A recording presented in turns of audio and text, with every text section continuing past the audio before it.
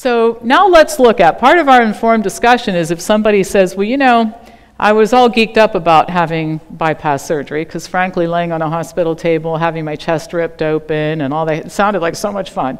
But now you've talked me out of it. so I'm going to be open-minded and look at what else you might recommend. So let's look at an option. And I'll introduce an informed doctor, Caldwell Esselstyn. If you saw Forks Over Knives, he was one of the featured doctors. I think it's interesting that so many people who are involved in doing the kind of work that I do and Dr. Esselstyn does, we all started our lives as pretty traditional healthcare practitioners. And Dr. Esselstyn did. He was head of the breast cancer surgery unit at Cleveland Clinic for a very long time.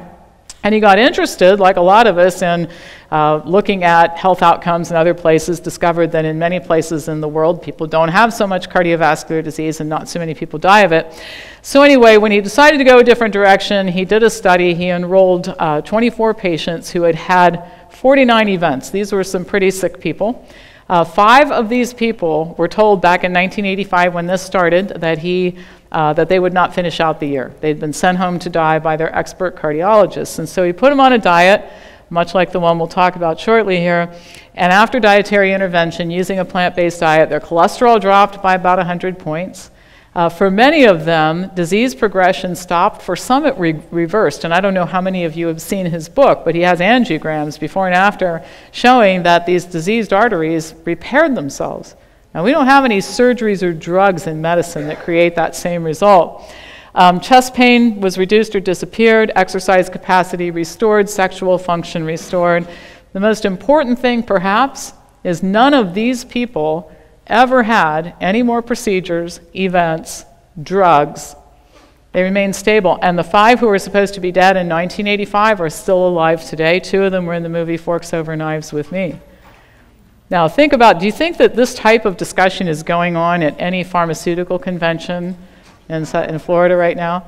Talking about this new drug that we have that creates these miraculous results where people outlive their diagnosis by 30 years routinely? Not so much. 6 patients left the study. They thought it was too hard. That's usually what people say, this is so hard. And I always wonder, well, I guess what is your definition of hard? It's pretty subjective, actually.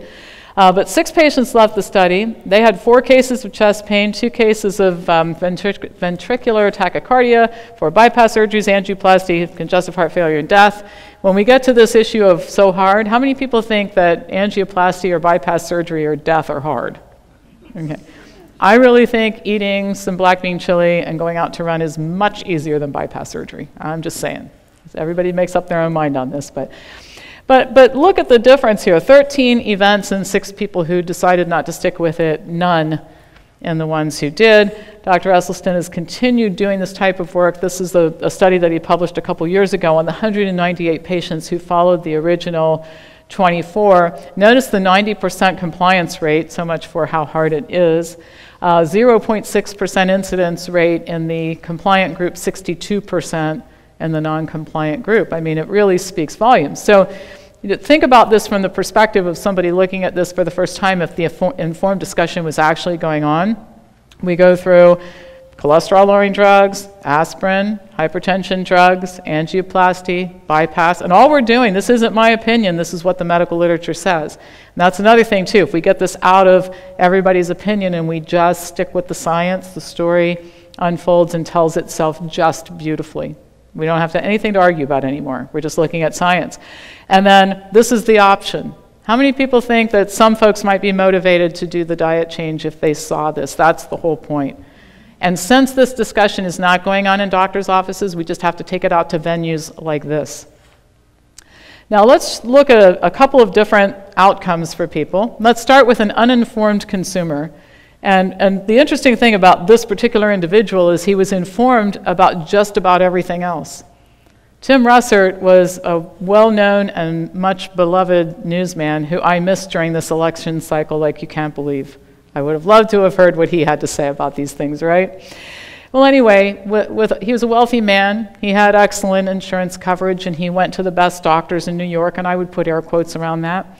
And he took all the right drugs for his conditions. He was taking a statin drug, a hypertension drug, a prediabetes drug, and a daily aspirin.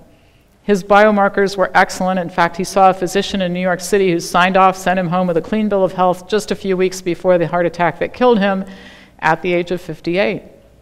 And here's the problem with this approach to medicine that we're taking right now.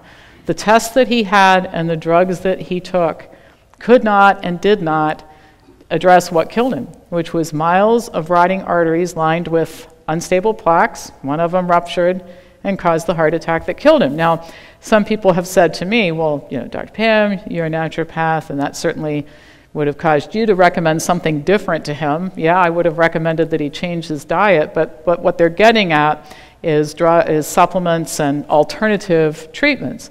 And I call myself a recovering naturopath. Right? Every day I pull into the parking lot of my office, try to forget what I learned so I can be helpful to people. Because had I given somebody like Tim Russert high-dose cinnamon for his pre-diabetic condition, high-dose niacin for his cholesterol, and hawthorn berry for his blood pressure, he'd still be a dead guy with better blood work. Okay? And that's not the end point, you guys. That's not the end point we're looking for here. Here's an informed consumer. Better outcome. An informed, happy ending. Not because of medical intervention, however. Take a look at Bill Clinton. This is what amazes me about the Bill Clinton story. The best, air quotes around that, physicians in the United States of America take care of the president. And the best physicians in the country watched him eat cheeseburgers and French fries. He was known for it. While his health he descended into worsening heart disease, finally had a bypass surgery. It didn't work. He ended up in the hospital and had angioplasty. And then he later explained on the Wolf Blitzer show, and I think this was back in 2009, that he was scared half to death after those arteries closed up again. So he read the China study, he read Prevent and Reverse Heart Disease, and he fixed himself. He took matters into his own hands. And that's perhaps the most important message of all here, is stop outsourcing your health to people who don't have a horse in the race. You are the one who benefits or suffers based on the decisions that get made. So wealth doesn't protect you. I said earlier my mother wouldn't listen to me. She was a wealthy, educated woman. She just didn't want to hear about this. Wealth doesn't educate you. Insurance doesn't wealth doesn't protect you. Insurance doesn't protect you. The best doctors don't protect you. What protects you is you doing the research and learning about the stuff and making better decisions. Okay, so which would you choose? Informed decision-making leads to better choices, and it's fortunately not limited just to cardiovascular disease. We can have the same discussion about so much else that goes on in medicine, like diagnostic testing and flu vaccines and psychiatric drugs and musculoskeletal pain, dietary supplements and advice, any and all health-related matters.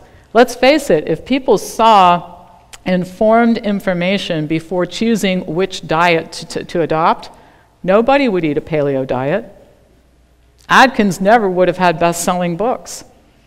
And the Zone wouldn't have food products in every store, because an informed discussion about the benefits and risks of those diets would have led to an inevitable conclusion, which is that a plant-based diet is the best option for avoiding disease.